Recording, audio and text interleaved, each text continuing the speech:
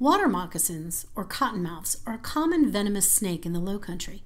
The only venomous snake on Dewees Island, we're most likely to see them crossing the road. They're a heavy-bodied snake with triangular markings that fade and get darker as they grow older. The snout is unmarked. See how the body is fairly heavy, narrow at the neck, and the head is triangular? That's one characteristic to look for.